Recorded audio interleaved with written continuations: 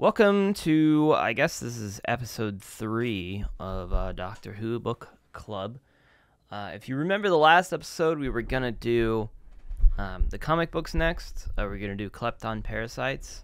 But a handful of things happened. A couple of things happened. First of all, I read the Klepton Parasites, and I was like, well, I don't think I have enough to say about this. So I was like, okay, well, I'm going to, I guess, read maybe all of the first Doctor comics from the TV comics. And there's like 31 of those. And I was like, maybe I'll read all of those. And then I decided that's probably too much. But anyways, I got this idea in my head, this notion, especially since, one of the comics that they do is on the Web Planet. It's a sequel to the episode, the serial, The Web Planet. I started to think to myself, am I missing something without the context of the actual show in here? And I was starting to think, yeah, I probably am. I probably am missing the context. Like, it's probably important. So I got to thinking, well, if I'm doing the comics this way, and I'm going to, cover a bunch of them, what if I just did the show that way? Because initially the problem was, the reason I didn't want to cover the show was because I didn't want to go episode by episode or, serial by serial. Because I was like, most of what I'm going to be covering is probably going to be the show. And that kind of defeats the purpose of, what I'm trying to do here. It was I want to focus on the extended media and not the show. But if I'm just covering, 20 episodes of the show in a row, it's what's the point of this? It doesn't make any sense. But then I started to get thinking, what if I just cover them season by season? What if I do that? So I watch a whole season, and then I cover it, and then I feel like that's a good idea. I feel like it solves all the problems. I won't have a billion episodes, and I will be able to add the necessary context of the show. Unfortunately, I don't really have much of a visual to show here this time around, so just bear with me. I guess I'm just doing it this way. This way should be okay. So there are 8 serials in the first season of Doctor Who, and we have our first TARDIS team, I guess they're called. Barbara, Ian, Susan, and the Doctor. I guess I'll just start off with the first serial, which is An Unearthly Child. I will say, I like the first episode of An Unearthly Child. I don't like the following 3 episodes. Not really my thing. I feel like it's a very generic story. I feel like I've seen this tale done 1,000 times. So, An Unearthly Child is a serial that covers, it's 4 episodes long, but the first episode is really the setup to get them on the TARDIS and going exploring. And then the next 3 episodes, they arrive back in, caveman times, and then there's this whole plot with the cavemen. It's actually interesting because they're not actually cavemen. They're, well, they are, but, it's often mistaken that they went back in time on Earth. But it's established in the episode that they actually go to another planet. That it's not Earth. It's actually another planet. But when they talk about it later on, they also actually refer to it as caveman times. But they say in the serial that it's another planet. So I don't know. It's kind of a weird thing. But I don't really like that part of it. It's they get captured. The whole. Every time they do a caveman thing, it's they don't really know what to do. It's it's either has something to do with creating fire, or it has something to do with creating a wheel, right? It's one of those 2 things, and then otherwise it's nothing else. In this episode, it's creating fire. So they've got this society where these 2 cavemen are fighting over who can create fire first, and they see the Doctor creating fire, and they're oh, we'll capture these people, and then he'll create fire for us, and then I'll be the leader. And then they escape, and then they get followed by that guy again, and then that guy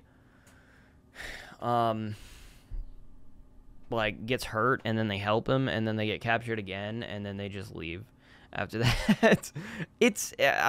I'm not a big fan of the first 4 episodes. The first episode's decent though, because it does a good job of establishing everything else. I just wanted to talk about the rest of this serial first, because I feel like it is kind of it does kind of suck.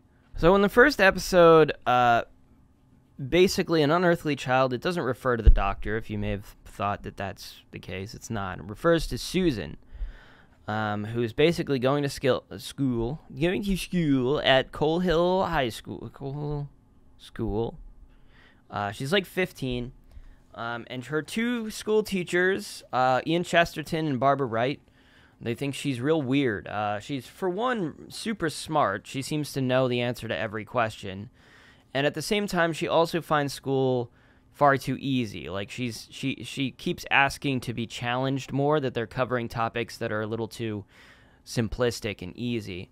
But it comes to a head when Barbara decides to check in on Susan and finds out that the address she has listed is actually a junkyard, which is really strange. And she confides in Ian Chesterton, a science teacher. Barbara is a history teacher. And she's like, let's go to this junkyard and see what's like going on. And they follow Susan, and they find out, yes, she does go into this junkyard, and they follow her into the junkyard, only to, by the way, 76 Totters Lane. That's probably like an important Doctor Who trivia fact, is to know the address of the junkyard. Coal Hill School is also like a Doctor Who trivia fact. It's also the school at which, if you're familiar with the modern Doctor Who era, it's the school at which Clara teaches. Same school. But anyways, they enter this junkyard, and then they hear somebody coming. They hide, and they see an old man come in. And this old man goes, oh, they come in. The only thing in the junkyard that they see is a blue police box. And then they hide. The doctor the old man, he goes and he goes up to the police box, and he's going to open it, and they decide, oh, well, maybe, we know Susan came in here, maybe he knows where Susan is, so they decide to go up to him and talk to him. And he's very, like, dismissive and standoffish. He's, like, trying to, like, you know, they're questioning him. He's like, oh, I don't know, whatever. And they determine that they're like, well, he's acting really suspicious. Like, maybe we should call the police. And he's like, no, don't call the police. And then they hear Susan from inside the police box calling out to her grandfather. And then they follow him into the police box, and we find out that it's bigger on the inside. It's the TARDIS, and the Doctor and Susan are aliens from another planet. I was gonna say, I was like kind of gaslit, I feel like, by the extended media, that I'm like, maybe like a lot of these change the origin to make the Doctor human and from the planet Earth, that he's got a lot of connections on Earth. And I'm like, maybe they just didn't like establish this really well early on in the show. But no, in the first episode they state they're like exiles from their home planet and they can't go back. So they are aliens. They are aliens, established in the first episode, so that's kind of cool. I don't know why they, like, other things are so determined to make him a human. It's far less interesting. Anyways, the Doctor decides to kidnap these 2 teachers. He decides to put the TARDIS into commission, and he decides to move them because he's basically afraid that they're going to, like, contact the police. They're going to, like, call somebody, and then they're going to be, like, screwed, right? There's like, oh, the people won't understand. And that they'll be arrested. I think it's a very stupid reason. So the Doctor essentially kidnaps these 2 school teachers. And that's how we start off the show. I think it's stupid just because, like, they could have just left, you know? They didn't need to take the school teachers with them. It's like they just left to, like, 30 years in the future, you know, the teachers that go out to the police and say, hey, there's this weird guy, and he's got, like, this weird box, and they, like, disappeared, and They said they were aliens and they disappeared. It's like, nobody's going to believe those people, right? And you could just pop up 30 years later and, like, nobody's even going to think about it at all. So it is kind of, I think, a little dumb. But at the same time, I don't care. Because this is a good team. The early TARDIS team is pretty good. They all have their own strengths. And I do find it kind of an interesting dynamic that there is, like, a growth to the dynamic, I guess, in that at first they're all very kind of distrusting of each other, that they do kind of grow into, like, a very cohesive sort of family dynamic over the course of this, which is very cute. But essentially that's Unearthly Child. I liked the first episode. It's a good setup. The other episodes, I don't care. And I don't think the writer of the first series of episodes came back. I don't believe so. I don't think he comes back for a while. But season 1 is pretty simplistic. It's pretty good. But I will say, early on, it has some really, really fantastic episodes. And I think that's what put Doctor Who on the map. I'm kind of surprised by, like, how good some of the early episodes are. Especially considering, I mean, with an asterisk, because I feel like the first serial, not great. But the second serial is literally the Daleks, written by Terry Nation. And revisiting this, I'm quite impressed by this. Like, the serial is really good, for a handful of reasons. I think it's just, like, the mythology of it is, like, much more complex than I remembered. It is, like, a very well-defined sci-fi story, almost the kind of sci-fi story that you could read a novel about entirely. Like, the mythology is super interesting. There's this whole mythology of the Daleks, who used to be called, like, the Dolls, or I don't remember. There was the Daleks and the Talls, and they used to be at war, and then there was a neutron war, and then they blew each other up with, like, a neutron bomb, which devastated the planet, and then it mutated both the Daleks and the Talls, but the Talls also mutated back to become the Talls, like these, like, perfected human beings, or creatures, I guess, humanoids, whereas the Daleks just mutated, and now they're these, like, hideous monsters. Other than that, they live in this, like, dead city, and it's on the edge of this, like, petrified forest, and they talk about how, like, outside of the city, there's, like, tons of mutated creatures, weird-looking creatures. There's a swamp, kind of, that they go through at a time. It's worth mentioning that, like, early on, a lot of these, like, I'm calling these serials because these aren't individual episodes. The serials are several episodes most of the time, up to, I think, what's the longest one in this? Actually, this is one of the longest ones. It's 7 episodes. This and I think Marco Polo are both 7 episodes long. And this is a good and a bad thing because I feel like it allows the story a lot of room to sort of breathe. It allows the setup of a lot of different characters to be established, to change. It allows a lot of, like, individual stories within a larger narrative to be told. I think we'll see more of that in, like, the Keys of Marinus. But I will say about the Daleks, I feel like it goes on a little bit too long. I feel like once they get to the point where they escape the city, which is, like, the 3rd episode, I feel like it starts to drag a little bit because that's when they go to the camp with the Talls and then they have to sneak back into the city. The whole setup of this is essentially they land on Skaro, the planet of the Daleks, but they don't know anything about it at this point. But the Doctor's very curious, and they're like, well, you gotta explore, let's see what's... it's one of the major traits of the Doctor at this point is just his curiosity, his scientific curiosity and everything. He doesn't really care too much about the safety of the people around him or even helping people necessarily. What he cares about first and foremost is, like I said, is scientific curiosity and appeasing that. So he sees this planet that's seemingly deserted, and there's a bunch of weird stuff on it, and he's like, I gotta go explore. And he does one of the things that's kind of reprehensible early on, which is that he basically lies to them and says, oh, I can't pilot the TARDIS because of this little device that I pulled out of the TARDIS. Oh, we're out of mercury. I need mercury in order to power the TARDIS. And so he's like, we have to go to the city to find mercury. And they all believe him, but he's clear, like, he is lying in that moment. So it's kind of a shitty thing that he does because he puts all of their lives in danger. I will say the first time I watched this season, the first time I watched the first Doctor, I did think he was kind of an asshole. I really didn't like him.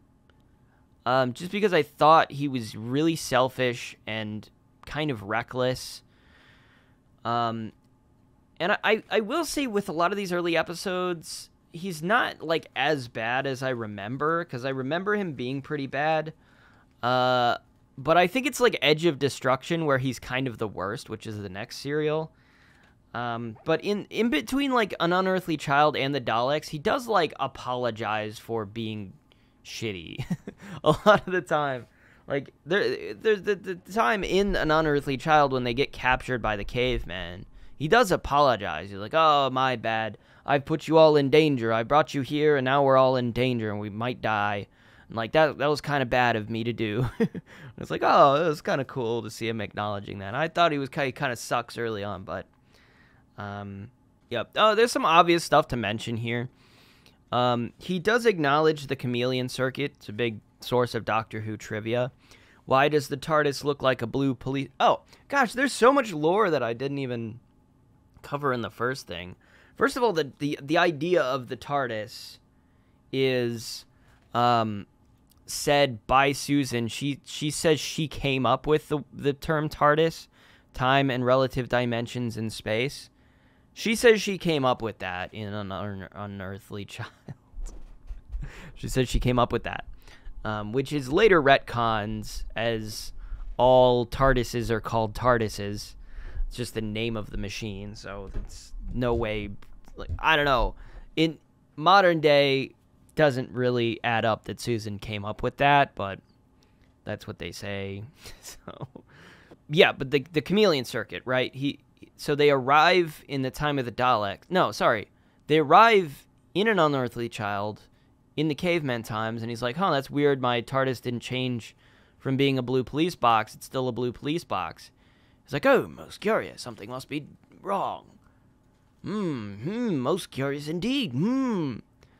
That's how he sounds. The chameleon circuit is broken already, and realistically, the reason that they do this, we can assume, is just because it saves a lot of, I don't know, them having to build a prop that looks like the TARDIS every time. They could just reuse this blue police box over and over again. I do find it interesting early on in the Daleks. They basically there's this plot point that, like, the planet is super irradiated. They check for it early on, and then they mistakenly, like, look away from the dial, and it turns out that the dial is actually starts leaning closer to, like, oh, this planet's super irradiated. So over the course of the few episodes, they get really sick. But the Doctor gets most sick, which I think is interesting to mention, just because, I don't know, in, like, modern day, I think, like, Doctor Who, his physiology is so different that they often treat him as, like, above everything. But in this, they definitely treat him as, like, an old, frail old man. And so oftentimes, if everyone's getting sick, he's the most sick. If everyone's getting tired, he's the most tired, because he's an old man, right? He's tired, he's frail, he's dying. He can't do much. He can barely get around. But yeah, like I said, I think the later episodes of this are kind of a little dull. They team up with the Talls. They escape the prison. Basically, the Daleks initially want the Talls to give them their, like, anti-radiation drug, and then they get the anti-radiation drug, and then it actually starts hurting the Daleks. They go crazy and start dying after taking the anti-radiation drug, and then they find out, oh, we actually are like so irradiated and mutated that we actually require radiation to exist. So they decide what they're going to do is launch a neutron bomb and devastate the entire planet, killing everything, but it'll make it'll make the environment optimal for Dalek life. And of course, they love that idea, and there's no Daleks that are like, that's a bad idea, we shouldn't do that. They all actually quite love the idea of Dalek dominance, surprisingly. The last, like, 4 episodes are them just sneaking back in, and kind of inadvertently, they don't really know about the neutron bomb until, like, the very end, and so they stop the Daleks from launching the neutron bomb. And, oh, the whole reason they have to sneak back in is because that thing that the Doctor pulls out of the TARDIS, and he's like, oh, we're out of mercury. This little thing needs mercury to work. When they get captured in the Dalek City the first time, the Daleks take that thing, and then when they escape, they're like, oh, that thing is still in the city. We need that. Even though the Doctor lied about it actually needing mercury, they actually need to go back now and get that thing. So that's why they're kind of locked in. You'll notice with a lot of these stories, they kind of need an excuse as to why they don't just leave. So, like, oh, we're in danger. Maybe we should just leave. No, there's got to be some reason, like, they can't leave for one reason or another. They have to stay around until, most of the time it's because they get captured and they get pulled away from the TARDIS and they have to work their way back to the TARDIS, or they get locked out of the TARDIS. This is one of those, oh, we got locked out of the TARDIS sort of stories. I think in modern day Doctor Who, it's oftentimes like, oh, people are in danger and we have to save them.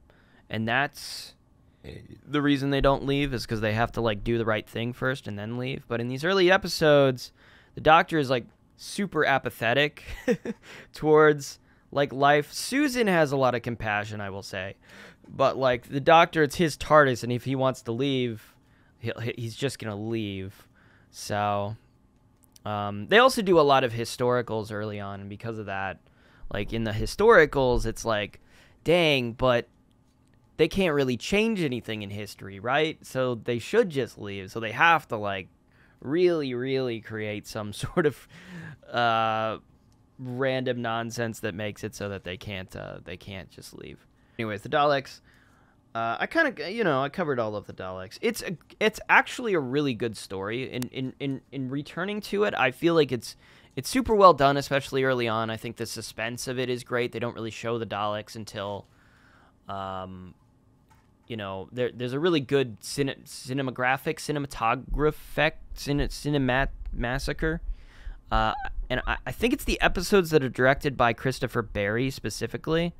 Because the whole thing's written by Terry Nation, so that's 7 episodes written by Terry Nation. But I think Christopher Barry does some really interesting stuff with, like, the Daleks. There's a part where, like, the camera is from the Daleks' perspective, and, like, Barbara's, like, up against the wall, and she's, like, screaming as the Dalek, like, approaches, and you only see its little, like, arm moving towards her as she gets captured. Some really, like, interesting shots, some really, like, iconic stuff like that. Which really adds to the appeal of this serial. I also think just the design of the Daleks is, like, it's simple enough, and, like, it is what it is. Maybe it's not the scariest looking thing in the world, but, like, it works for what these creatures are, and they're scary enough just based on their, like, lack of caring about anything but themselves. Just complete no sympathy towards any living thing other than the Daleks. But I also like how they move. I think they move really interestingly.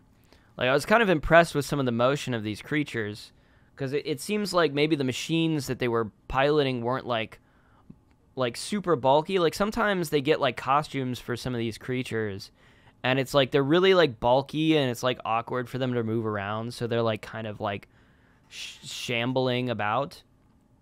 Whereas the Daleks aren't. They like, move pretty smoothly, pretty solidly, with direction. Like, like, they have intention about what they're doing and where they're going most of the time. So there's a lot to, like, really like about this. There's a scene I especially liked, which I'm like, it must have taken them forever to get this perfect.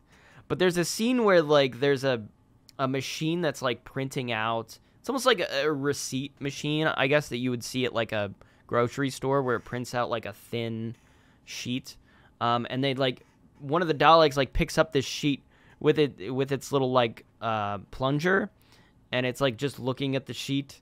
And then it, like, passes the sheet over to another Dalek, which also lifts it up with his plunger. And I'm like, damn. I bet this was really hard to coordinate.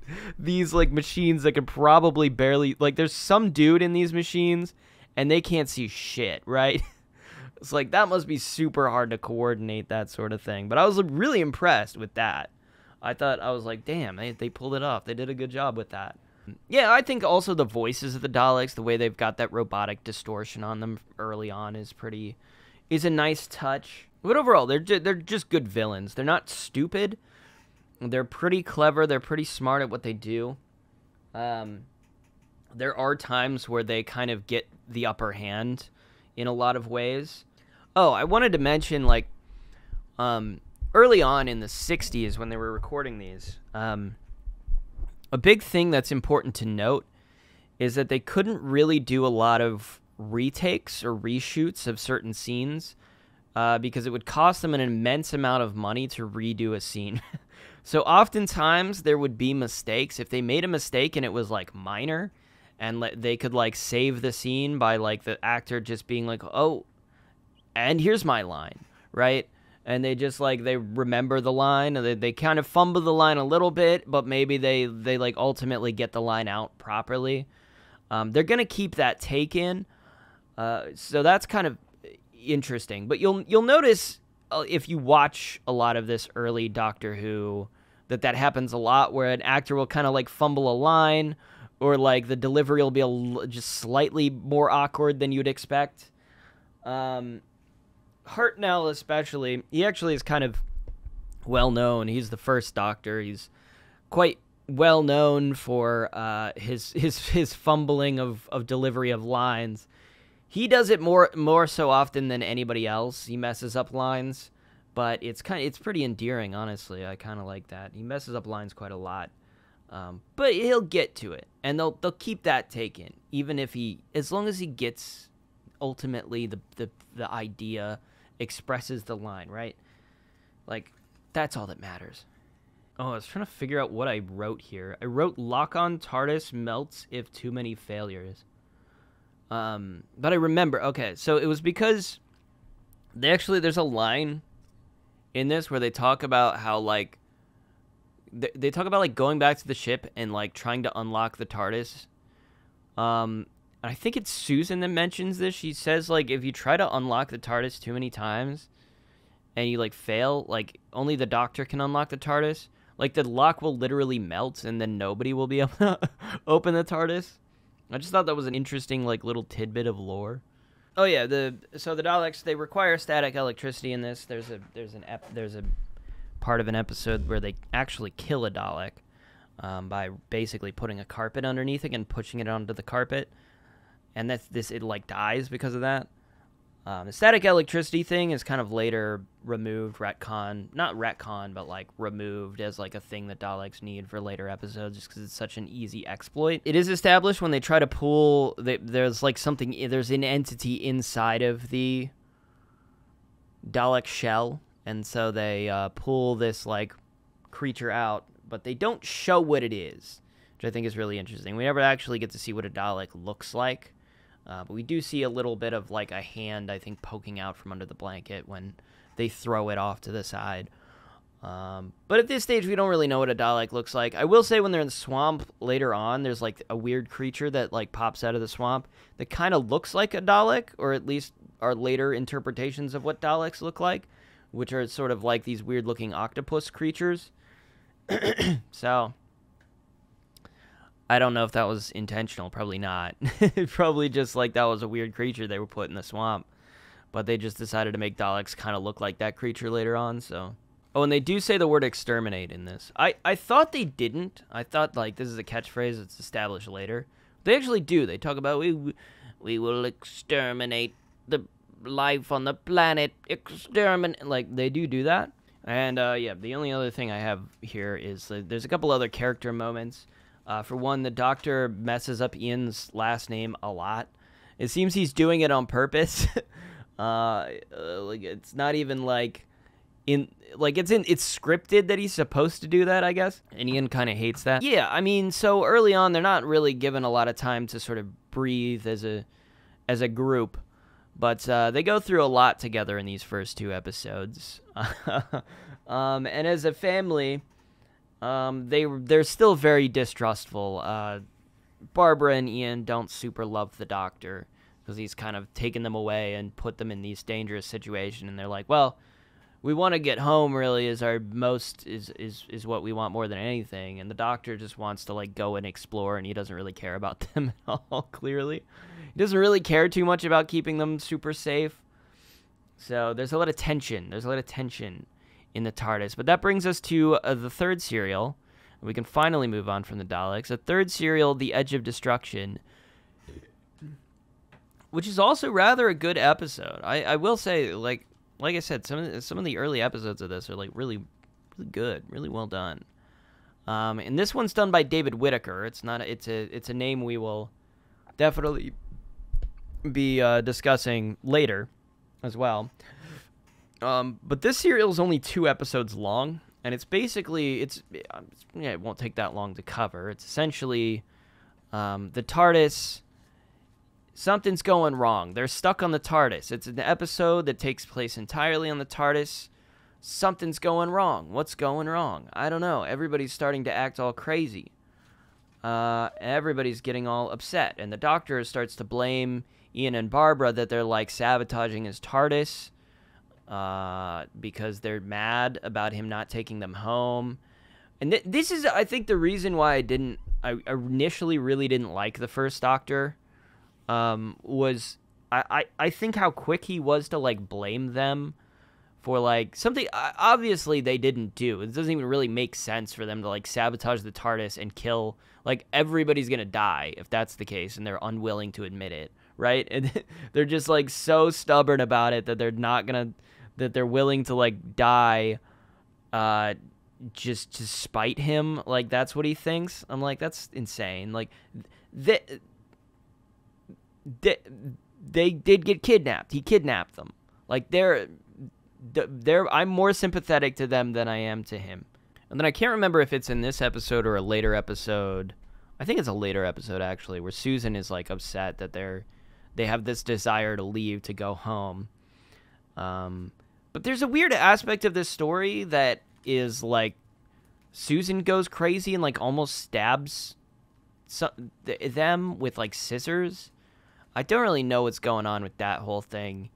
Because as it turns out, the whole reason that all this goes on is that there's a button that's called the fast return or the quick return button. And they press the quick return button to just return as fast as possible back to a previous destination. And it got stuck. And that's why things have been getting all messed up, and that's why they were literally about to be destroyed, because the quick return button got stuck. Ultimately, kind of dumb, but kind of funny also. And I don't know. It was just it was a nice bonding experience, I guess, for the characters. It was nice to establish just their dynamic with each other and, like, how they're feeling, like, tensions rising and kind of collapsing under themselves, that they're all very distrustful of each other. They don't really particularly like each other. The Doctor and Susan trust each other. Ian and Barbara trust each other, but those 2 groups don't trust each other. And yeah, as it turns out, Ian and Barbara did nothing wrong. The Doctor and Susan didn't really do anything wrong. And at the end of this, the Doctor is willing to admit that he was kind of being shitty at the end, which I do like. But that brings us to Marco Polo, Serial 4. Man, this one's written by John Lucarotti, who also wrote, later on, The Aztecs, which we'll get to. That's Serial 6. here's the thing about Marco Polo. A lot of firsts with Marco Polo. Marco Polo is the first serial that has missing episodes. And not only is that the case, but it's entirely missing. It's the first serial that is entirely missing. It is 7 episodes long, and it is missing. So this is kind of, I feel like Marco Polo is the first like real hurdle of like watching classic Doctor Who. Because you'll probably get to it and you'll be like, do I skip this and just watch what's there? And like, yeah, you might do that, and you can do that. You could just skip Marco Polo, I guess. It's not like the most important serial. But you'll find that later on, there's a lot of serials that are missing that are much bigger stories. Like, for example, there's a lot of Dalek stories. The Daleks' Master Plan is a big one that's in Season 3. And that's majority missing, and it's like, I don't know, like 20 episodes. It's a lot of episodes. It was one of the more ambitious Dalek stories. And that's Season 3. So are you going to skip that whole story? And then there's one of the big ones, the 10th Planet. The 10th Planet is almost... Or, sorry, no, just the last episode of the 10th Planet is missing. But the 10th Planet is important because it's the serial in which the first Doctor regenerates into the second. It's the first regeneration episode. It's the first Doctor's final episode. And the final episode of it is missing. It's one of the most sought-after episodes of Doctor Who in existence. Probably the most valuable if somebody could find it. Like, that's a big deal. Because people really want that one.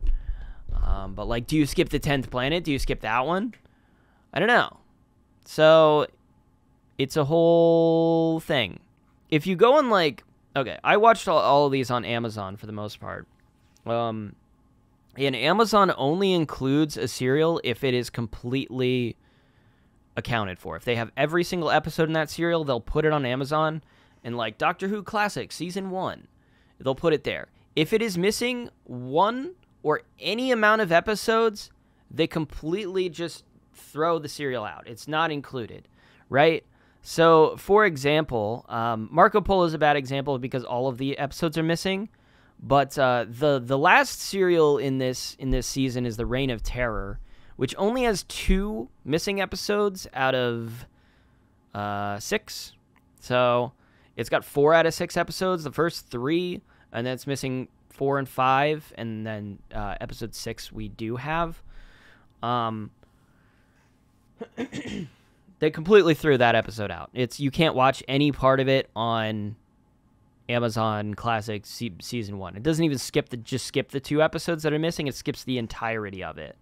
So I think that's a weird decision, a weird choice that they do, but it is what they do. So I'm not a big fan of that. So you kind of have to like find other ways to like watch the episodes. And even if the episode is not actually missing, even if it's just an episode that exists of a serial that has episodes missing, you have to like go out of your way to find some like outward way to watch it. That's really dumb. And then some of the missing serials also have recreations that they've been working on. In my opinion, not fast enough. I feel like they should have most of these done. There's still quite a few that are missing. The next one they're doing is Celestial Toymaker from Season 3, just because they brought that character back in the modern Doctor Who. They're like, oh, people will want to watch this now. But it's like, it's going to take them way too long to make it. But the point at which they release it's like nobody's going to care anymore. It's like the hype of that is completely wasted. But I don't know. There's still a few, and I'm waiting for the day in which they all have a recreation. But like I said, Marco Polo is the first episode, or the first serial that has missing episodes, and it's the first serial that's entirely missing, and it also does not have a recreation at this point, or an animation.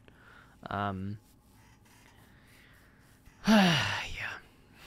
So, is what it is. I don't know when they're gonna get their shit together and make a Marco Polo recreation. I guess I should explain the reason why there are missing episodes of Doctor Who.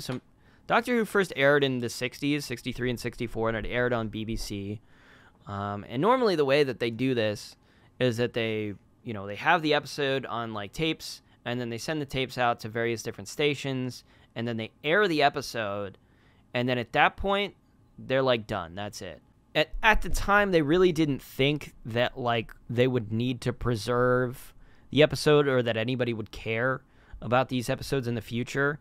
They didn't really know about how successful this thing would be years and years and years down the line. And it's almost like, I think in the same way you could think of like a radio play, where it's like, how many times did like somebody air something on the radio and then that thing is just completely lost and nobody really thinks about it, right? It's like it aired once and it's just completely never aired again, and it's just like nobody has a recording of that thing. It's kind of like a similar thing. I guess they thought of it the same way, but television has kind of lasted the test of time, and it's gotten to the point where, shows from back then, like Doctor Who, is kind of the seminal example, is just a show that's continues to be popular to this day, but now has episodes where back then they didn't know the show was going to be as popular as it was, and didn't know it was going to last 60 years. And so they had tapes of episodes, and they were just like, they would either just throw them away or tape over them, and then the episode would just kind of be lost forever. So there's a hunt for a lot of these to be found, and there's a couple different ways that they find them, and they have found them, some of them. One is through personal collections of anybody that was around when the show was airing and maybe recorded it themselves on their TV sets. The other is, like I said, they would send them internationally. They would send out international tapes, and if any of those, they could, reclaim any of those from other stations. Then they would also have a copy of the episode. But there's still plenty of episodes that are missing, and it is what it is, but that's just the tall and short of it. Luckily, it's only the first and second Doctor eras, and weirdly enough, I think there's more second Doctor episodes missing than first Doctor episodes. I don't know why that is. It just is that way. But and especially in the first and second season, we actually have a lot more of those episodes than we do like the third and fourth seasons. Through to the sixth seasons, it's really weird. I don't know how to explain that, but it is what it is. Anyways, like I said, Marco Polo is a hurdle. If you choose to watch it, there are ways to kind of watch it. Back in the day when I was first trying to sit through classic Doctor Who, I tried a couple different things. So one of the ways you can watch it, basically they do have the audio recordings for whatever reason, but they sound like they're at a distance, like somebody was recording something on their phone. Obviously, it's not what they were doing, but it sounds like they're recording from like a distance. It's not like the main mix that they would use in the actual episode, but they have that, and then they have like camera stills, which was just like throughout recording of an episode, they would like take pictures throughout the episode, so they just have like these random pictures of like scenes. And so there's people who have gone through and like recreated the episode by using these stills with this like kind of shitty audio. I don't know who put all these together, but somebody did. Somebody went to that effort and probably deserves a lot of credit for doing that, because wow, that's nice of you to do that. It's just so there is a like format to watch these episodes in, kind of. The other way you can do it is like most of these scripts are available. Like you could read through the script if you really wanted to. There's also novelizations of some of these that you could just read. I choose to watch the reconstruction of the episode with the shitty stills and the shitty audio. That's the way I usually watch it. Unless there's an animation that exists, I'll watch that. I think that's just the best way for me personally. But I will say it's tough. Like I said, this is 7 episodes. And they're all like 24, 25-minute long episodes, 26-minute episodes. So that's like, 3.5 hours, if I did the math right. It's almost 3.5 hours of like sitting through. That's like way more than movie length, and you're sitting through watching these like stills of like nothing really happening. There's a lot of moments where there's like nothing happening and there's like text on the bottom of the screen like describing what's happening. It is so hard to watch through this. It is really tough. And I don't love it, but I did do it. I did rewatch it again, Marco Polo. And it's the first historical story. It's fine. They arrive in like the time of Marco Polo, and they get their like caravan, the TARDIS. They get it captured by Marco Polo, and then he doesn't want to like give it, like he wants to give it to Kublai Khan as like a gift so that he can like go home. Kublai, he does too good a job. That the Kublai Khan, the Khan, won't let him go home, and so he's like, well, if I give them this thing, they'll let me go home. And so that's the whole crux of the issue. The whole reason that the Doctor and his companions are stuck in Marco Polo times is because Marco Polo wants to give the TARDIS as a gift, and they can't like just get it in and leave. Meanwhile, they uncover this whole plot about this guy who's planning to like attack the Kublai Khan, who's setting up. They've got this army that's coming in, and he's like working under the radar to like work with his armies. They're gonna overthrow the Kublai Khan, and they're foiled, obviously, at the end of this. And the Doctor ends up winning back the TARDIS. The TARDIS is gifted to the Kublai Khan, but the Doctor basically befriends the Kublai. They bond over like how old and decrepit they are. They're like, oh, I'm old and my bones creak, and it's nice to talk to someone whose knees are also broken, you know. And then they play like backgammon. They play backgammon together, and the Doctor is able to win the TARDIS back in a game of backgammon, and then they leave. It's quite, honestly, kind of a cute series of episodes when I describe it, I think, the way that I did. You know, I kind of like it. Succinctly, I kind of liked it, but at the same time, it's too long. It's 7 episodes long, and each one is like an individual like little adventure. The Roof of the World is the first episode, which is like them on top of the mountain, called the Roof of the World. The Singing Sands is them like out in the desert. They go out in the desert, and then they get caught in a sandstorm, and the sandstorm is like, there's like, it's kind of sounds like it's singing. There's like a lot of noise to it. 500 Eyes is like, there's like a story. I think one of the girl, I think her name is like Ping Cho or something. She like tells a story about like a tomb, and it's also a tomb where like they meet. It's this part of this story. I don't know. It's some sort of cave, and it's like where the meeting's going on, and then they go there. I did want to mention, I think, we'll talk about it later. I can talk about, we'll talk about the characters later. I want to talk about the development of Ian and Barbara and Susan. I guess I can kind of talk about it here. I feel like, specifically Barbara, I didn't like her character so much in the early episodes, because I felt like, especially in Marco Polo and before, she has this kind of quality to her where, like, if it seems like she's constantly on the verge of like a nervous breakdown. She's constantly like screaming and fainting and like overreacting to like everything, and it's like, holy crap, this woman is like, she's not mentally sound. She's gonna have a nervous breakdown at any moment here. Like, I don't know. And then at some point, and I think it's like the Aztecs, it's like the Keys of Marinus into like the Aztecs. Her character totally 180s and completely improves to the point where she's like actually a character and actually like normal and cool, and I actually like her. But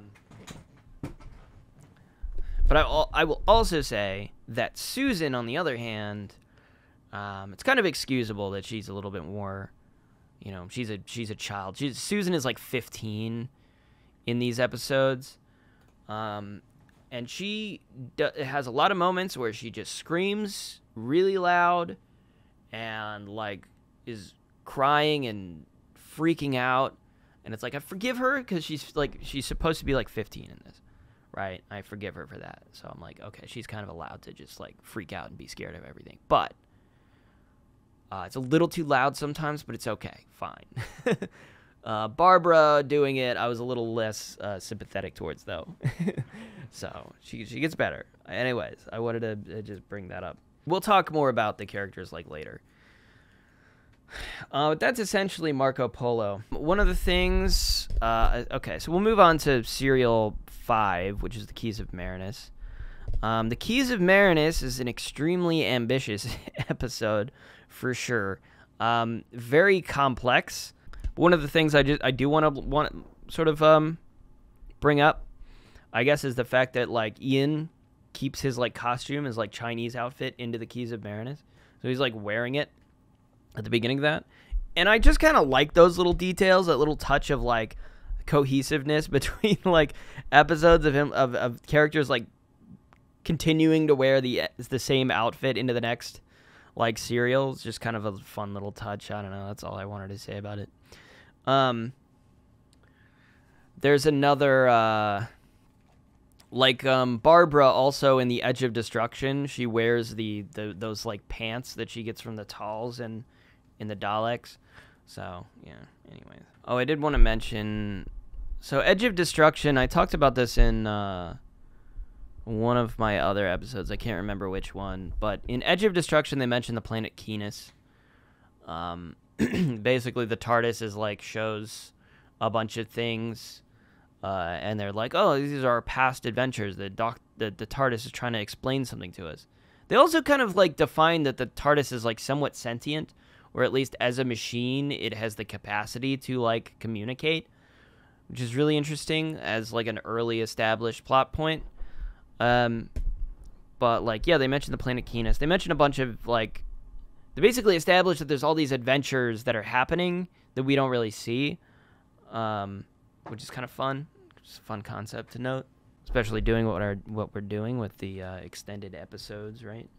Extended media, extended lore. But I wanted to mention, I don't think I properly wrote the note down, but it was either the Keys of Marinus or the Aztecs where, like, in the beginning, the Doctor mentions having met Hercule Poirot. Oh, you know what it was? It's probably the end of the Keys of Marinus. I bet that's what it is. It's probably like yeah, that makes sense. Because he acts as a detective in this serial at that point, and he talks about like, don't you know the things, Poirot? And Ian's like, oh, it's great that you read literature, and the Doctor's like, literature? I read? I met the man. Which is interesting because Hercule Poirot is not a real person, as far as I know. He's he's part of the mystery novels written by Agatha Christie. He's a detective in Agatha Christie novels. So I don't know that's kind of an interesting note. He says Hercule Poirot is real and that the Doctor met him. This is canon, I guess, but anyways, the Keys of Marinus, super complex. This is another Terry Nation story, obviously the same writer as the Daleks, but this one's way more ambitious. And I mentioned this before that, like, I think they wanted the Vord, who are sort of the villains of this episode, to be just as popular as the Daleks. I think they kind of anticipated that possibly being the case. And it seems to me like it's very clear why they weren't. For one, they're only in the first and last episode of this serial. And for two, in the very first episode, they're mostly pretty quickly and easily foiled. They're just not established to be as scary. They're not really established to be super smart or anything. They're just kind of villains. I like their design. They've kind of got this, like, almost scuba diver outfit with these like weird helmets with these like large ears, and it's almost like Man, I was gonna talk about like Do-Ra-Ra-Ra. Have you guys seen that? Where it's got like the what's her name? Silty? Who's like the she's like a ghost woman, and she wears like a biker outfit with like a wolf helmet, with like a helmet that's like covers her entire head because she doesn't have a head. This is like a really out there reference, but it's kind of like that. It reminds me a little bit of that, but the ears are like kind of huge rings, and their feet are like flippers. The design is cool. It's just they're not established to be nearly as like threatening, I guess, because they're pretty easily foiled. And they're not even like the main source of conflict in the episode. So, or the serial. The main reason I say this is really ambitious, okay, and let me describe to you this freaking story, okay? Basically, Marinus, as a planet, they used to have this machine, and this machine basically would influence people's brains to remove their ability to commit anything that might be considered like a crime. So it removes any tendency towards violence or thievery or anything bad at all that would be illegal. And so they were able to create world peace by creating this machine, and everything was great on Marinus for a really long time until the Vord appeared, and the Vord essentially were able to somehow override this. And they were able to commit violence, they were able to steal, and nobody could really stop them because the machine eliminated anybody's ability to sort of defend themselves, because they would have to be committing violence in order to defend themselves against the Vord. Fast forward many years later on the planet Marinus, they disable this machine and give everybody the ability to do whatever they want again. And they take 5 keys from the machine, and they spread them throughout the planet. It's very video gamey, right? One of the keys they leave in the machine, so it's just 4 keys that they spread out throughout the planet. And yeah, so the Vord are now trying to attack this machine. They're trying to take control of this machine because they believe if they take control of the machine, they can force anybody to do whatever they want. They have control over people's free will, I suppose. The Doctor and his team arrive basically at that same point at which the Vord are attacking, and they foil the Vord in a lot of ways. They kind of haphazardly just stop them, and accidentally for the most part. But when they hear this story from Abaddon, I think his name is, an old man who lives in this giant skyscraper where this machine is kept by himself. They meet him, he explains the situation, and they're like, well, we don't really want to help you. And then they try to leave, and then the guy doesn't let them leave. He puts a force field around the TARDIS so they can't leave, and then they have to help, and he gives them these cool little teleporter wristbands, and then they teleport off to their next destination to pick up each one of the keys. Now, everything that I just said is the first episode of this serial, okay? So that's why I'm saying this is like it's a super ambitious serial because they treat Marinus as a very large and varied planet. Like, there's a lot of different things going on. So in the second episode, they go to a mansion that's almost like Roman in design. In the second episode, they go to a South American jungle. In the third episode, they go to a snowy mountain. The fourth episode is kind of like a military base in a lot of ways. And then ultimately back to the skyscraper. So each episode is kind of like a different, smaller story within the larger narrative. It's pretty wild. It's a pretty impressive series of episodes. Okay, so I guess we'll try to cover them individually. So the first episode, The Velvet Web, basically Barbara goes first. I do like the touch of them not initially agreeing to help because they don't really like the idea of this machine. I don't like the idea of the machine either. I thought it's kind of a morally shitty thing, and I'm glad the episode acknowledges that. I think it's kind of part of the point of the episode, of the serial overall. Yeah, so the second episode, they go to like a Roman mansion. Barbara goes first, and she's kind of treated like a queen, like a princess. They basically give her a bunch of food, and they're like, whatever you want, you can have. And they get this mansion, and they all arrive, and at first they're kind of skeptical, and then they're like, oh, well, what do you want? We'll give it to you. And then they start giving them things that they ask for. And it turns out that upon their first night of sleeping there, Barbara's like brain hypnosis thing ends up failing. Like, it falls off her head. They're being hypnotized, and so she's able to suddenly in the next morning see everything for what it is, and she sees that this mansion is actually like in tatters and falling apart.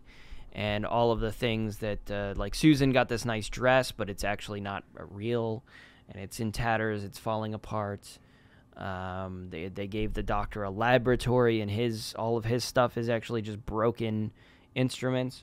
So she's the first that's able to see through the illusion, and at first everyone thinks she's kind of crazy, but then she's able to find out that what's really happening here is that this mansion is run by these sort of alien slug creatures. Maybe not aliens. They might be native to Marinus. They're like slug creatures, and she starts bashing their machines and destroys them and saves everybody, which is great. So this is a big episode for Barbara. She gets to be the hero of this episode, which is why I say I feel like from Keys of Marinus onwards, she kind of turns around as a character. She becomes very powerful and heroic, and this is kind of the start of that. I feel like she's like, she takes control. She's no longer like scared and screaming all the time. She's like, oh, here's the problem. I can fix this problem, and then she fixes it. It's pretty poggers. The Screaming Jungle, like I said, they go to, this is episode 3, they go to, like, a jungle, and first they find a key. Oh, there's a bunch of stuff I missed in the second episode. Sorry. Abaddon, I don't even think that's his name. Hold on, let me look up his actual name. Arbaton. I was really close. Arbaton. Okay, yeah, Arbaton. He's got basically a servant and his daughter, and he mentions in the first episode how he sent them ahead. As well as I believe a third guy that they sent further ahead as well. So two servants and his daughter. One of the servants, whose name, because I'm on the page, I know it, Altos, and Sabitha, the daughter, are basically like, they were also brainwashed in the mansion in the second episode, so they're able to reconnect with these two, and they join the adventure, I suppose. So what happens in Velvet Web is the four of them, that is Altos, Sabitha, Susan, it's 5 of them actually, Barbara and Ian, all go ahead to the South American place. The doctor explains that he's going to go on several clicks ahead. He's going to go I'm going to go a little bit further ahead to scout out the area. And so it's kind of funny because the doctor is not in the next 2 episodes. Despite the show being named after him, he is not in episode 3 and 4. Basically, the reason for this is because, like, when they actually were, like, writing and acting and directing these episodes, at least as far as I know, it was because the actors sometimes would take vacations. And so, like, they'd be like, oh, well, I'm just not going to be in these episodes. And they would just be written out of a couple episodes and then come back. Sounds kind of crazy now to, like, have your title character just be like, oh, I'm just going to take a vacation. And then they just, like, all right, we'll just write you out of the next 2 episodes, like, the title character. Like, okay. But anyways, they go to a South American jungle. And they get this fake key, which originally they think is real. But it's not. But then Altos and Sabitha and Susan decide to go to the next destination. Well, Altos and Susan decide to go to the next destination. And Sabitha realizes just before she's about to go that the key is not real. And so she gives it back to Ian. She's like, this isn't real. And he's like, oh, well, I guess we'll just have to go find the real one. And so Sabitha leaves, and so it's just Ian and Barbara for the rest of the episode. Barbara gets stuck in this trap, and then there's this old man who's basically like, there's these vines like, it's a crazy episode. What a weird episode this is.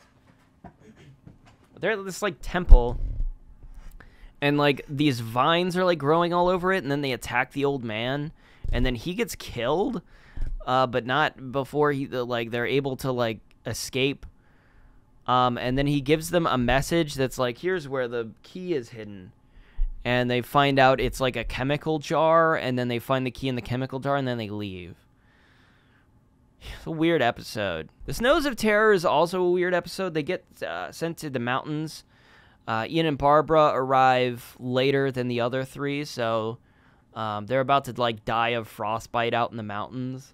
And then this guy comes and brings them to their cabin, and then he kind of like, just kind of like is a scummy jerk, where he knows where the others are, but he won't like tell them unless they give him something, and so he gives them like his bracelet. Ian gives them the like teleportation bracelet, I believe, in exchange for knowledge about where Sabitha and like Susan are, and they're in like a cave, and then they go to the cave, and then they find them in the cave, and then they find the key, and it's like in a block of ice, and then they have to turn some dials to like make hot water melt the ice. But then there's these statues of like dudes, like knights in armor, and the knights in armor get melted and then start chasing them, and then they run across a bridge, and then they break the bridge so that one of the knights falls into like the abyss, and then they run back to the cabin, and the weird creepy guy that's there takes Susan hostage, but then the knights followed them, and then they stab the dude through the door, and then they all take their little trinkets and their little stuff back, and then they teleport to the next locations, and that's the Snows of Terror. What a weird episode. I do think about a lot, like how the knight, what was going on with those weird knights, whereas like they were mechanical robots or something that were just like programmed to just follow whoever took the key.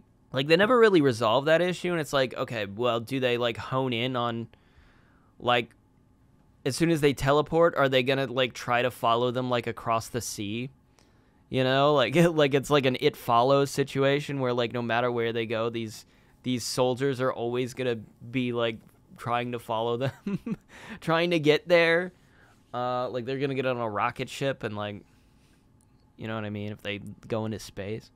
So the last one, and I really like the Keys of Marinus, okay? I do think it's like really interesting, really well done. And I like the idea when you have like a planet in sci-fi, a lot of the time the normal trap that people fall into is that they make the planet like one thing. It's like one biome, right? Like Tatooine in Star Wars is like the desert planet, right? And like not Naboo, Coruscant in Star Wars. I'm kind of a Star Wars dork as well as Doctor Who dork, but Coruscant, what do you think when you think of Coruscant? It's just the city planet. It's just a planet that has the city in it. And then you might also think of like the Undercity area that they go into in one of the movies. But like it's the planet with the city in the clouds. It's like, no, planets are huge, right? You have Earth, and it's like, think about how different like South America is from like Antarctica is different from like Egypt is different from like, you know, Iceland is different from Australia, is different from fucking Texas, California, France. It's like planet Earth is super varied. And in fact, all of the ideas that we could possibly have for like a planet mostly come from just the Earth, the one planet that we know, right? So it's like, yeah, most planets would be like this. So it's kind of cool to see a sci-fi, you know, story actually go this route of making a planet that is more complex than just like it's the desert planet, right? So the sentence of death is like, I feel like the best way to describe it is like kind of a military base. They have one of the keys, but it's like a heist. It's like locked in a safe. And unfortunately, Ian happens to teleport directly into the safe and is blamed for basically like this murder that occurs. Like somebody has murdered this other person and then whacks Ian on the head and then sort of frames him for the crime while escaping with the key. So all of a sudden it's this like whodunit sort of mystery trial sort of episode where like Ian's on trial. The doctor is like representing him. The doctor comes back in this episode. This is the spot which he decided to go ahead to. So he's already been here for a while. And so he's got to solve this mystery and he's got to defend Ian in the trial. Turns out that I guess can't even really remember. It was like one of the guards. Oh, it was like, yeah. So it was somebody that was supposed to take over guard duty. That like bashes. Yeah. No, it's somebody that oh. Yeah, they take over guard duty. And they're the first on the scene to like report the crime. They're the ones that reported the crime in the first place. Right? Because they discovered it because they were supposed to take over, but they planned on stealing the key themselves anyways. Which the whole reason they wanted to steal the key is kind of arbitrary in the first place. It's just because like the key is worth a lot or something. They're like, I guess they were going to try to sell the key. But even then, it's like, everybody would know what the key was if you tried to sell it, right? It'd just be like, okay, this is something illegal that you probably stole, like, for sure. So, I don't know. But yeah, then that guy offs himself. Then it turns out that his wife was, like, in on it. And then they catch them by basically staging this whole thing where they knew.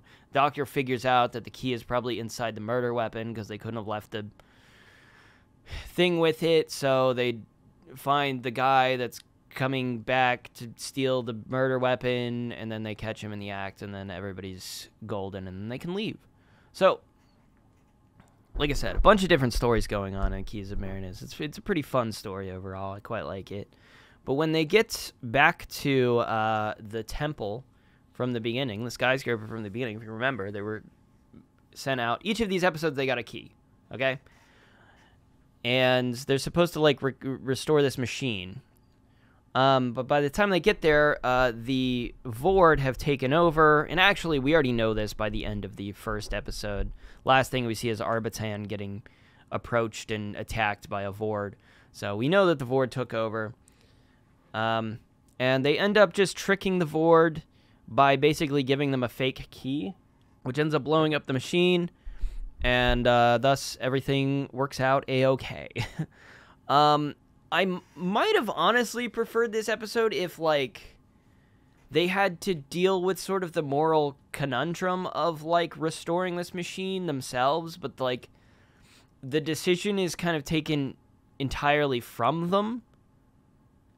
Which I think is kind of, whatever. It doesn't really... I feel like it takes away from the moral...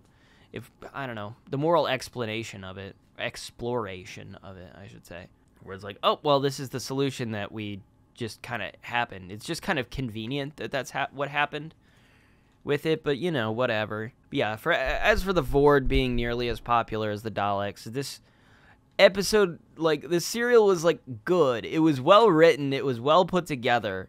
It was fun, but the Vord were just not the centerpiece of it. They were just there. They were just the enemy that just kind of like had to exist for the plot to happen, I guess. And that's kind of why I don't feel like they, were going to take off nearly as much as the Daleks. Whereas with the Daleks were incredibly central to the story of the Dalek serial. Anyway, moving on, we have the Aztecs, written by John Lucarotti again. John Lucarotti, who also wrote Marco Polo. He also did the Aztecs. He does the 2, I guess, of the 3 historicals of this season. I will say the Aztecs is quite good, though. And the Aztecs essentially, and I hate to say this, but as like a millennial, I kind of have to say it. It's basically just The Road to El Dorado. If you've ever seen The Road to El Dorado, it's like exactly the same story. So they show up to Aztec times, and Barbara, as a history teacher, knows a lot about Aztec. In fact, it's her favorite period of time for some reason. She was most fascinated with the Aztecs. So she knows way too much about the Aztecs, but she comes out of this temple, which is where the TARDIS ends up. It ends up inside this temple. And they come out of this temple, and the Aztecs are like, oh my gosh, people aren't allowed to go into the temple. And because of, like, her knowledge of the Aztecs, she's able to convince them that she is a goddess. So this is the first story in all of Doctor Who where the question is brought up of, like, can you change time, or should you change time? Obviously, when you have a show about time travel, this is kind of a central plot point.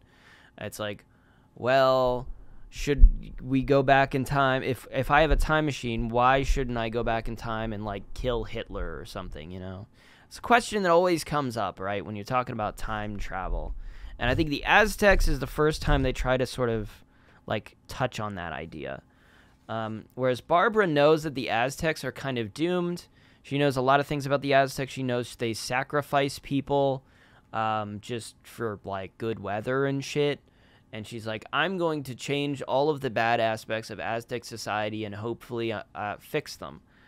And the Doctor, like, explains to her that it's seemingly not that, like, she shouldn't change time, but that she physically can't. That if she tries to, like, everything will still happen just as it was going to anyways. Like, she, as much as she might try, she can't change time. Which is an interesting sort of approach to this whole thing. Which I don't think is like, how this works throughout the show 100% of the time.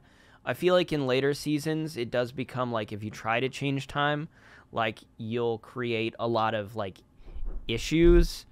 There's been a lot of, like, different explanations of this. There were, like, weird bat creatures that would come and try to kill you if you tried to change time. And there was another plot point where there was, like, cracks. Like, you would create cracks in the, like, fabric of the universe if you tried to change time.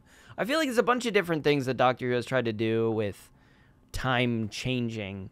It is rather interesting in that part of the problem, when you think about this, you only really think about changing time in terms of, like, history and, like, what's already happened, but from your own perspective. But, like, when you think about stuff like the Daleks, it's like, you know, for that society, these four were involved in a very significant, like, point in time for that civilization, wouldn't you say? Like, oh, they go and they foil, like, the Daleks are going to, like, blow up this neutron bomb, and, like, they stop them. And if they weren't there, would the Tals still have stopped them? I guess that's the question, isn't it?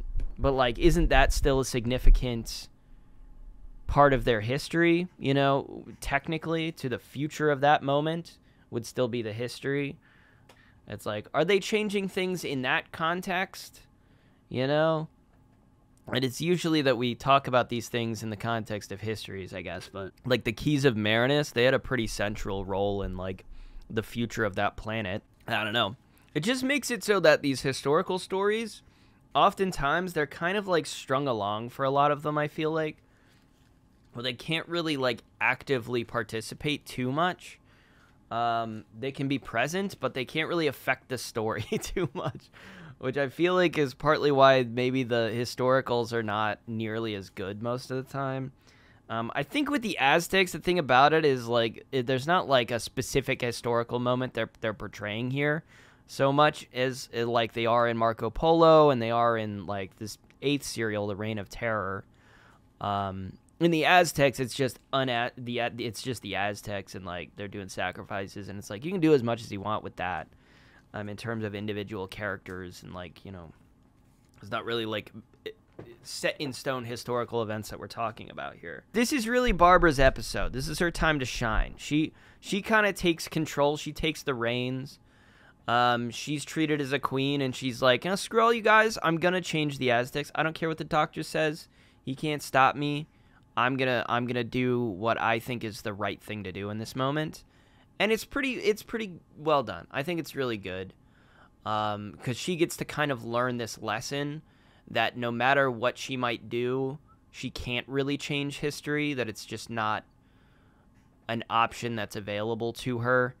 And part of the reason I kind of like how they also just establish that, where it's like they have the one guy that's willing to listen to her, but it's only because he believes her to be a goddess. And he even says at one point that, like, if he finds out that she's been lying to him this whole time, like, he's just gonna complete 180. Like, you know, he's just going to believe in the sacrifices and believe in everything. He's like, you know, at first he's like, if you as a goddess tell me that the sacrifices are wrong, then I'll believe you. But if you're not a goddess, then obviously I have no reason to believe you. So I'm going to continue to believe in the sacrifices. But he's willing to change, I guess, is the point. But later on, I think Ian and Barbara have like a conversation, and Ian mentions like, yeah, that guy, like, you got through to him and you can change him, but like the rest of the society, you don't understand. They're not going to change their minds. This is just how things are. You really don't have the ability to just change the minds of this entire society when they believe things are one specific way, which I feel is a very interesting, like, perspective. It's a very interesting way to look at this whole thing. It's like how difficult it is to change the minds of an entire society. So as much as like Marco Polo is kind of like a drag for me, it's written by the same guy that did the Aztecs. I think the Aztecs is a much better story. And maybe I would have liked Marco Polo if the episodes weren't all, like, I didn't have to watch them in the format that I did. They weren't missing episodes. The Aztecs is strong. The Aztecs is powerful. Good episode. I also like the Priest of Sacrifice. Kind of, again, Road to El Dorado comparison. He's very much like the villain of Road to El Dorado. But, like, the thing is he, like, actually a bad guy in this story? I was thinking about this, and I'm like, I don't think he is. I don't think he, like, inherently does anything wrong. Like, he just leads the sacrifice of this society. It's like, I guess you could make the argument that he kind of, like, the society itself knows that the weather is going to be okay. And it's like, the Priest of Sacrifice and the High Elder, or whatever the guy is, both kind of, like, anticipate that, like, yeah, we know how to measure these things, and we know, like, it's gonna thunder tomorrow, and that's why we can do this sacrifice on a day when it's gonna thunder, and it's gonna, you know, we can predict all these things. It's like they have the science to do it, but, like, they genuinely believe that, like, if they don't do the sacrifice, that even if they predict this thing, that it won't happen, even though they predicted that they know it's gonna happen. If they don't do the sacrifice, it won't. It's really weird. But I liked the explanation of the sort of mindset where it's like, does that make them truly evil? I don't think so, because they truly just believe the things. They're representatives of the society itself. Even though he's a priest of sacrifice and he leads the sacrifices, it is like the society itself that believes the sacrifices are necessary, you know? It's not like he's like forcing the society, forcing this to happen. You know, he's not like a dictator or like anything like that. And he's also right for a good majority of this. Where like the whole conflict is him trying to prove that Barbara's not a goddess, which he's right about. She's not. She is lying. She's not a goddess. I don't know. It's honestly, the Aztecs was pretty fun. So I mean, so far, I will say my favorites. I've liked a lot of these episodes. Marco Polo is the only one where I'm like kind of like, it was just a little too long, and it was hard to watch it in the format that I did. But all of the rest of them I quite, and Unearthly Child, like the first, like episodes 2 to 4 of that, I don't care for it too much. The Daleks is a little too long, I feel like, in length, like I said. Edge of Destruction is fine for what it is. It's 2 episodes, and it's kind of an interesting little, like, exploration of the dynamics of the characters and their dealing with, disaster. The Keys of Marinus is wild. Like, the best way I can put that is it's ambitious. It's incredibly ambitious for this show.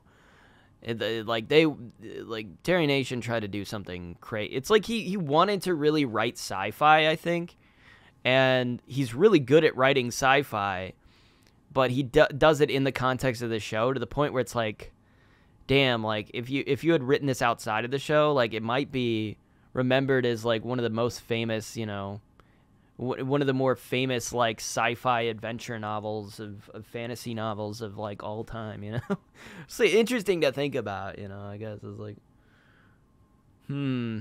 how big might he have been if these weren't like in the context of Doctor Who? I don't know.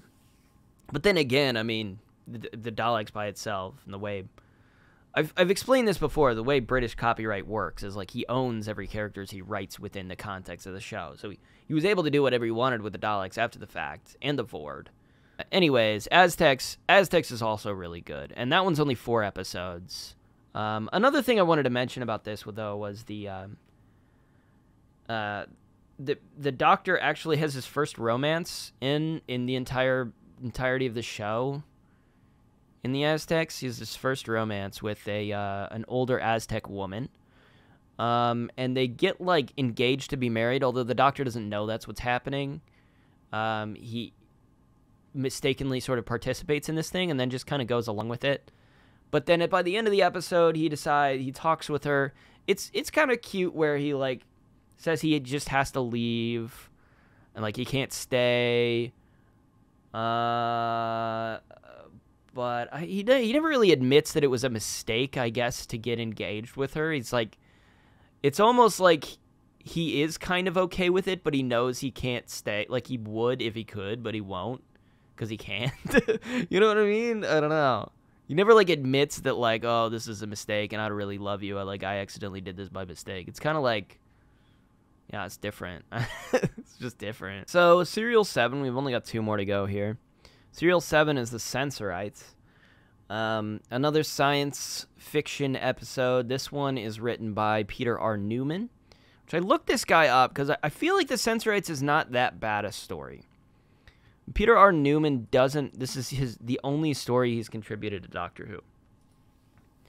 And it was because he apparently wrote the Sensorites, and then he just, like... It... If you look at his Wikipedia article, it says he developed, severe writer's block, is what it says. Severe writer's block. And then he never wrote another episode again, or another anything again. Which I'm like, what a wild story. Like, super interesting. And then he died 11 years later, in 1975. I don't know what to make of that. The Sensorites is kind of a weird story. It establishes, like, these aliens in the sense sphere. They're, like, telepathic alien beings. And they basically... So the TARDIS lands on this, like, spaceship. Which I wanted to say, this feels almost like a very modern episode. Where it's just, like, the TARDIS just lands somewhere and they're just in the thick of some weird plot. And it's like they land on a spaceship... And, like, these people are just being controlled by something. And they find out that they're being controlled by these aliens who, like, have this telepathic hold over them. But it isn't affecting the TARDIS team just yet. So the Sensorites try to board on the ship, and then they try to stop the Sensorites. And then we find out that Susan has, like, this interestingly weird connection with them specifically. Like, she has a stronger sort of telepathy with them in order to communicate with them better than anybody else. And they basically determine that, oh, this planet has a certain metal. Let me look it up.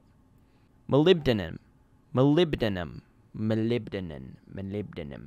It's apparently a really, like, I don't know, valuable metal. And so past humans arrived on the Sensorites planet, found they had molybdenum, and then was going to, like, leave and go back to their own planet and bring a bunch of people back to, like, mine the molybdenum. They were going to take over the Sensorites planet. The Sensorites sense this because, again, they have they're these weird telepathy aliens. They sense this, and they decided to stop them from leaving. And they also defended themselves now against any threat of humans or people that might come to their planet to discover the molybdenum that they have. And so, obviously, that's why they've affected this ship so much. One of the guys on this ship is, like, severely, like, they kind of drive him a little bit insane, specifically. But they're able to, like, bring everybody down. Once the doctor, like, confronts the Sensorites, he's like, hey, you guys, like, drove this dude insane. Like, let's work this out. We don't have any plans to, like, steal your molybdenum. We want to figure this out. And then they go back to the Sensorites planet. Because the Sensorites aren't really that bad. They're not really evil, necessarily. They're willing to work together. But the villain of these serials happens to be the town councilor. What's his name? The town councilor, I think. Oh, the city administrator. Yeah. So the city administrator is kind of like scheming. He doesn't trust the humans. And they're all like talking. They're all trying to figure this whole thing out. Oh, they find out that Ian gets sick because he drinks, like, water. I forgot about this. He drinks water that is, like, not made for the, like, upper class. Like, he drinks, like, lower class water. And he starts getting sick.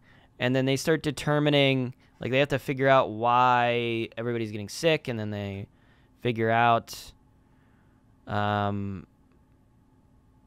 water's poisonous. It's just poison water. And then they come up with a solution, but initially the solution is, like, taken away.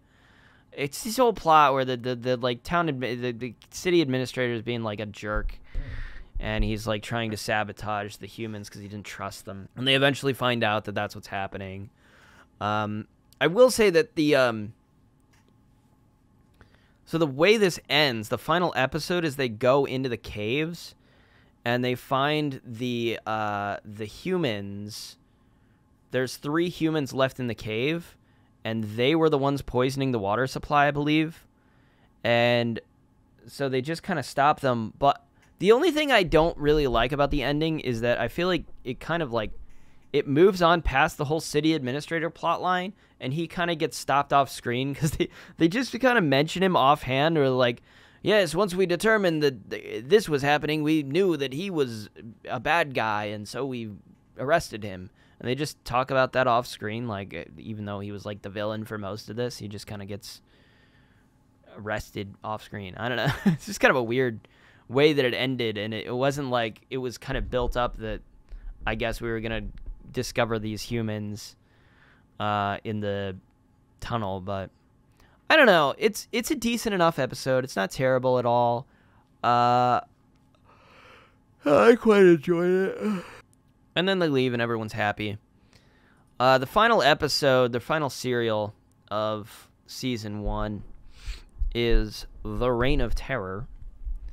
And I try to watch all of this, like, as quickly, like, as one after another as possible. The Reign of Terror I just watched today. Out of all of these. And it's been...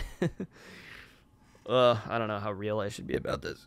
I watched, like, portion of it yesterday. I've been kind of slacking off because I meant to finish this off, like, either yesterday or the day before. And I watched, like, a portion of this yesterday and then a portion of it today. And I'm like, damn, I should have watched this quicker. Anyways, The Reign of Terror. I finished this today. The Reign of Terror, I feel like, is really... I feel like your enjoyment of it depends on how much you actually know about the French Revolution. It takes place in the French Revolution. And the Doctor, it's established, actually... Hold on. I have to check my notes, make sure I didn't miss anything. Oh yeah, in the sense rights, they do mention that the Doctor mentions some sort of adventure with Henry VIII that never happens in the show. Might happen in extended media. Who knows? Oh, there's an acknowledgement in this episode that Susan, when Susan wants to go with the sense rights kind of by herself, that she is like growing up, and that the Doctor is not letting her sort of flourish and become an adult, and deal with her own problems. He still treats her like a child. So that's the first part of that we're seeing now, and it's definitely a plot element that's gonna go further, is Susan just kind of aging and becoming an adult over this. I did want to mention more of the characters throughout this, where I said like Barbara really flourishes in the Aztecs. I do want to kind of like do a rundown, I guess, of like the characters themselves. So Ian is definitely like he's a science teacher, but he's definitely like the brawn and the sort of main source of heroicism anytime there's like somebody that needs to be beat up, or something that something that needs to be lifted or built. Ian usually takes care of that. He's definitely like the hero of the group. He's got a heart of gold. He's a good guy. We love Ian. Barbara is, like I said early on, she's not like, I don't feel like her role is really well established, but she does kind of come into her own, where she is very like level-headed. Weirdly enough, she's very level-headed later on, and she is very capable of, a lot of her expertise is in history, so she's able to like tell, where are we, who am I talking to, based on the things around her. She's very knowledgeable about history. She also has kind of, I don't want to say like a wealth of romances. She actually has, I feel like, more romances. I mean, she has the most romances out of anybody. She kind of has like a brief, I would say, like romance with one of the Talls in the Daleks. And she also has a romance with, in the Reign of Terror as well, the man named Leon. Weirdly enough, Ian doesn't have any romances, I don't think, at all that I remember. The Doctor has the one romance. Susan doesn't have any romances. She's too young. Well, would you call it she is like, they do try to marry her in the Aztecs, because it's like Aztec society that, like, oh, you are to be given to a husband, and then she's really mad about that. It's not really a romance at all, obviously, but it's kind of like, I guess, the closest thing to a romance, I guess, that you could call. Yeah, anyways, Susan's role in all of this, I think, is that she's just the most compassionate. She's the most caring about people and things. She's often very naive, and often is the first one to fall into a trap. But she's ultimately a good person. She's ultimately out there to do the right thing. The Doctor, on the other hand, he is honestly the weakest in terms of like moral qualities. He's very often selfish, apathetic, very often just kind of out there to for his own specific scientific interest. But over the course of this season, he does develop, which I think is really good. I mean, this first season is really well done just because of how the characters sort of develop over this, and the Doctor does a lot of developing, especially into like the Aztecs, where he he relates to Barbara in a lot of ways. When he's talking to her about how he can't change history, he says something like, "Believe me, I've tried many times. You can't do it. You can't change a single line of it." Like, he is sympathetic towards her desire to do so, but he's like, "You can't do this." But I think, weirdly enough, I think that the Reign of Terror is the Doctor's, like, standout episode. This is the episode where he shines, I think, more than a lot of the other episodes. A lot of the other episodes... My ability to speak is not good. In a lot of the other episodes, he does good things. Obviously, he's able to solve the central issue at the end of the day, right? In the Sensorites, he's able to, like, find... He's the one that figures out that the planet has molybdenum on him, and he's able to look at the spectrograph or whatever, and he's like, oh, as you can see, these trace elements. This is why the Sensorites are probably doing this. He is the one that figures out most of the things, you know, most of the mysteries, most of the problems. He's the one that solves them. If there's, like, a mystery, if there's, like, a problem that needs solving, he's the one that does all of that. He's the clever one. Yeah, I feel like Reign of Terror is, like, the best Doctor episode. It's in this, he kind of gets left behind mostly because what a weird story. So this is also one that has missing episodes. It only has 2 missing episodes, so it's watchable, but not on, like, Amazon, on, like, BritBox. You have to, like, find the episodes by themselves, and then the 2 of the episodes are actually animated, though, at the very least, the 2 missing episodes, so you can find the animated versions of them. But even those, you would think, though, this would mean that the whole episode should be, like, the whole serial should be available on BritBox somewhere. I feel like if there was a animation recreation, that it should be available on Amazon as part of just the main seasons on BritBox. It should just be there, like, oh, it starts to play the animation. But no, you have to, like, buy it separately in every single case. But even a situation like this, where the frickin' the recreation, the animation for this was created in 2013.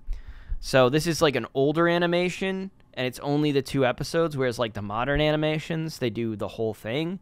They reanimate the entirety of it, even the episodes that are not missing.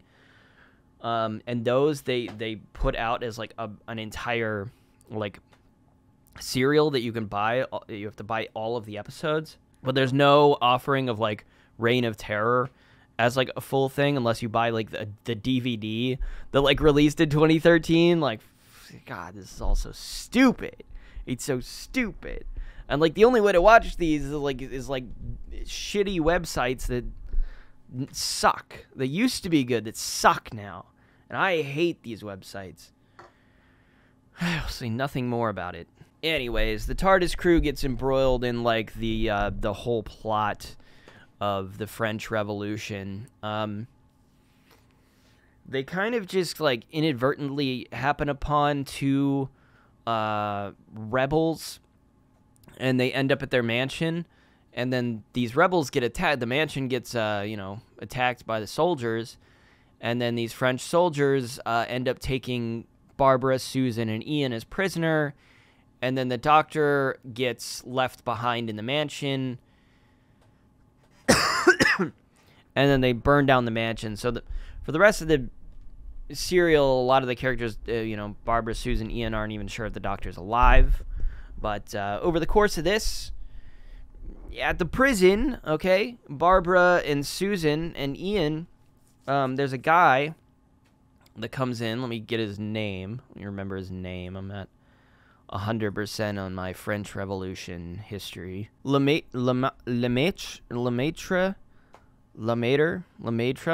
I don't know. I don't know how to say this. He's like this guy that shows up at the prison, and specifically, when Ian gets sent to the prison, he gets sent with this guy named Webster, and this guy named Webster is, like, dying, and he says, oh, you have to find this guy named James Sterling, and it's this whole thing. And then Lemaitre shows up at the prison, and then he crosses Ian's name off of the list to be executed for some reason.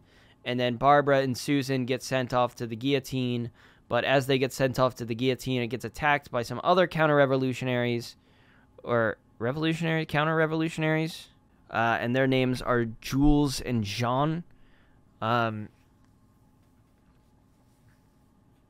meanwhile, is left in prison, but he's able to escape because the jailer is, at one point, distracted by Lemaitre, and he leaves the key in the cell, and Ian's able to take the key and escape, only to be attacked by Jules and Jean and then taken to the safe house, and they're all reunited at that point.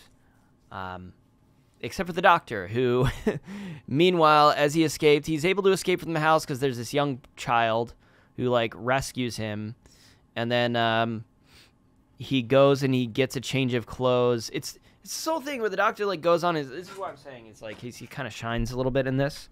Because he goes... It's also established as the French Revolution is apparently his favorite era. They just say that. This is a line that they say. He gets, like, a change of outfits, and then he goes and walks into the prison, and he just, like... He's just able to use this, like, manipulation tactic of just the way he speaks to everybody, just to kind of like get where he wants to go. He's able to just walk into these places and just like take over and trick people into like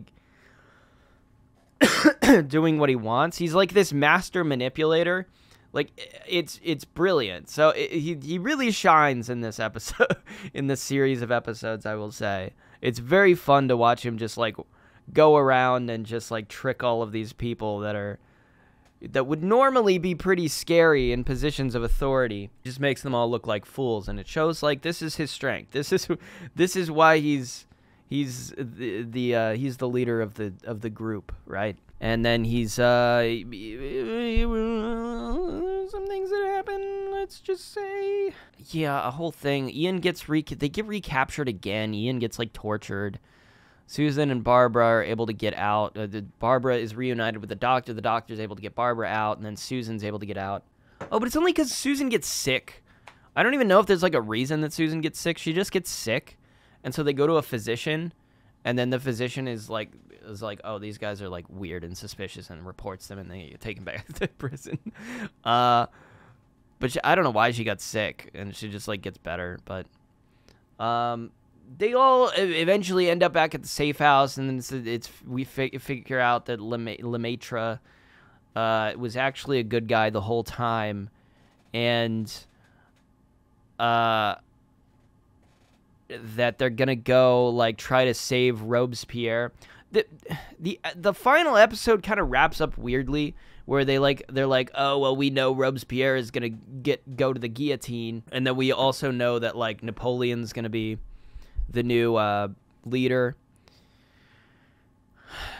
It's very weird because they're like embroiled in this like plot line with like these characters, and then all of a sudden they're like, ha, like it's literally like Barbara just is like starts laughing because she's like, well, we know what's gonna happen now, like we can't change anything about it.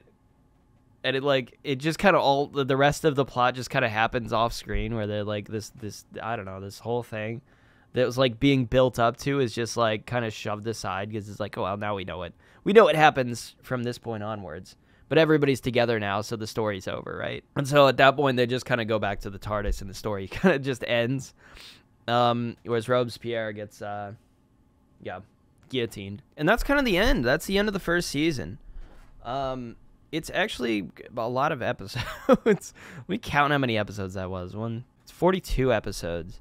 Which is like really lengthy for like a TV show, like a modern TV show. That's really long, isn't it? 2 hours. Sorry, 40. I forgot what I just said. 41 episodes, 42 episodes. That's a lot. And I wanted to kind of run through them as quickly as possible so I could, speak as I could remember them all very concretely when I went to record this. And I don't know, I might have waited a little too long. I might have I think I put a day in between where I was like, I don't feel good, and I just didn't watch anything. But I tried my best to watch through these all in like succinct order. I've watched all of them before, but yeah, I rewatched them again. So it's actually a really strong season, honestly. The first season, not bad at all.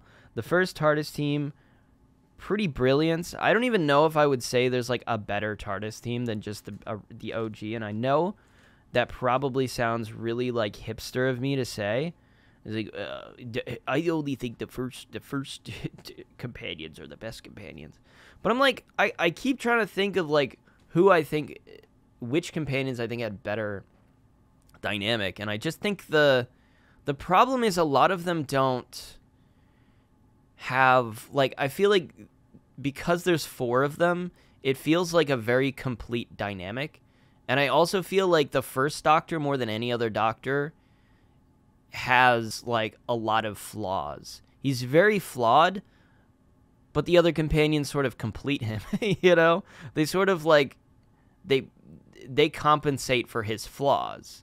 You know, there's a moment, I didn't even mention in the Reign of Terror, the very beginning of the episode, is, like, when they're complaining about, like, Ian and Barbara want to go home, and they're like, send us home, and the Doctor and Susan gets kind of upset because she doesn't want them to leave, but the Doctor's, like, upset also. He's like, he gets mad.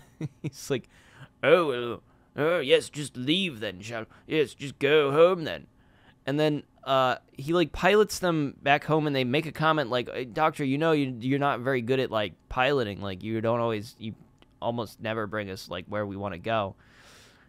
It's kind of scary, actually, because he's like, we're definitely where we're supposed to be, and they weren't.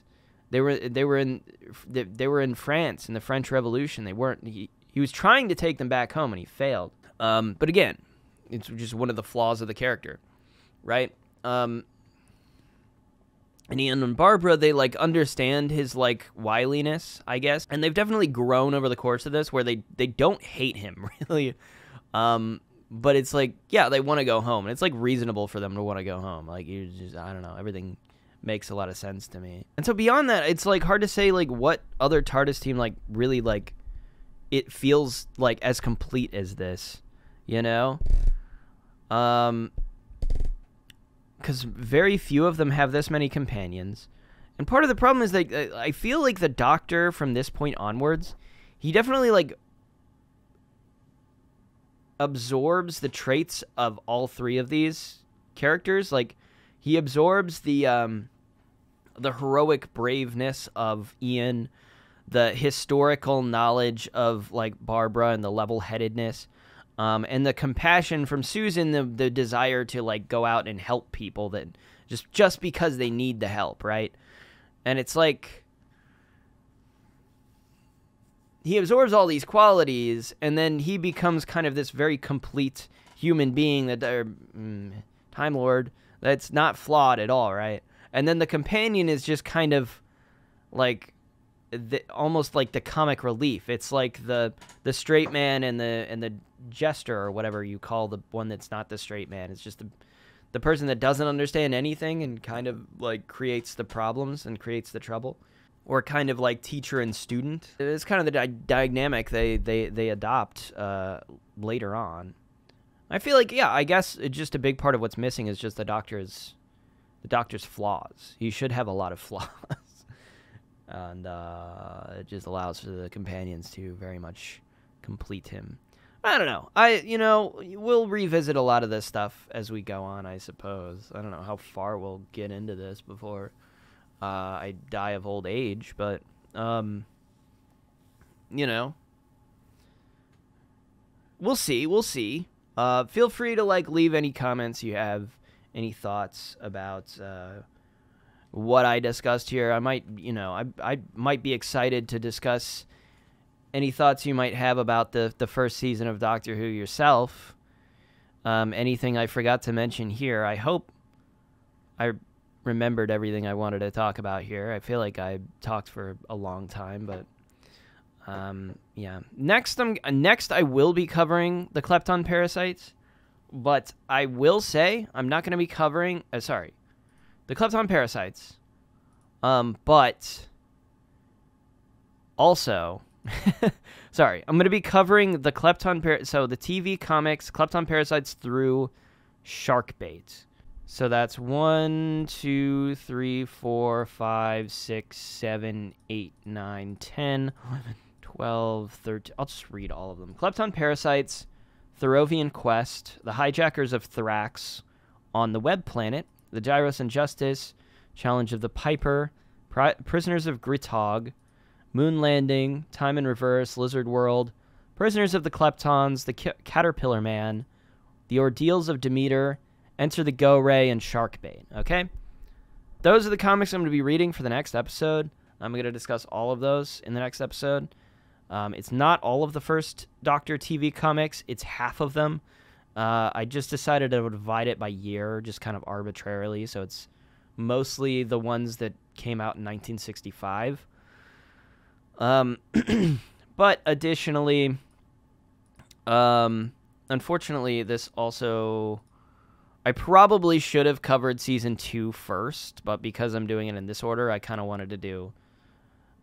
just separate it, do Season 1, do the comics, and then do Season 2, and then do more comics. Just kind of otherwise, I should have probably done Doctor Who Season 1 as the very first episode that I did, right? But because I didn't do it that way, I'm kind of left to do it this way. So we'll do Season 2 after that, and then maybe it'll be a little bit before we get to Season 3. I'm not so sure, but we'll find out. But that'll do it for Doctor Who Season 1 discussion. Yeah. Any thoughts? Leave them in the comments. And that'll be it. All right. Thank you. Goodbye. Quick appendix to the end of this. I just wanted to mention the new Doctor Who season. I guess it's Season 1. It's like a reboot, technically, I guess. They're calling it Season 1. I'm planning on reviewing it on my main channel. This is not my main channel. This is a secondary channel, although I have like 4 channels. But I will be reviewing the new season of Doctor Who on my main channel, which is ANTIXESIS, Antixesis. If you want to check that out. Obviously, in the book club, this is something that I would probably be getting to like 300 years from now.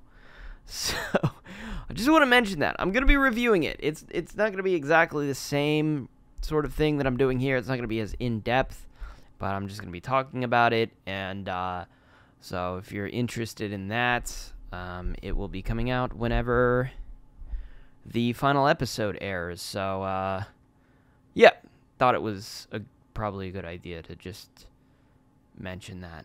Okay. Thanks for watching. Goodbye.